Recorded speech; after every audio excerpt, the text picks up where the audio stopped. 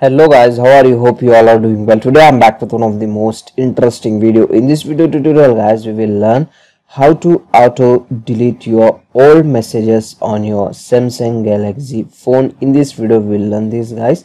So I think this option is available on another phones also. So I am using Samsung Galaxy phone. So just you need to open your messaging app on your phone like this. After opening, just tap on three dots option like this and open these settings.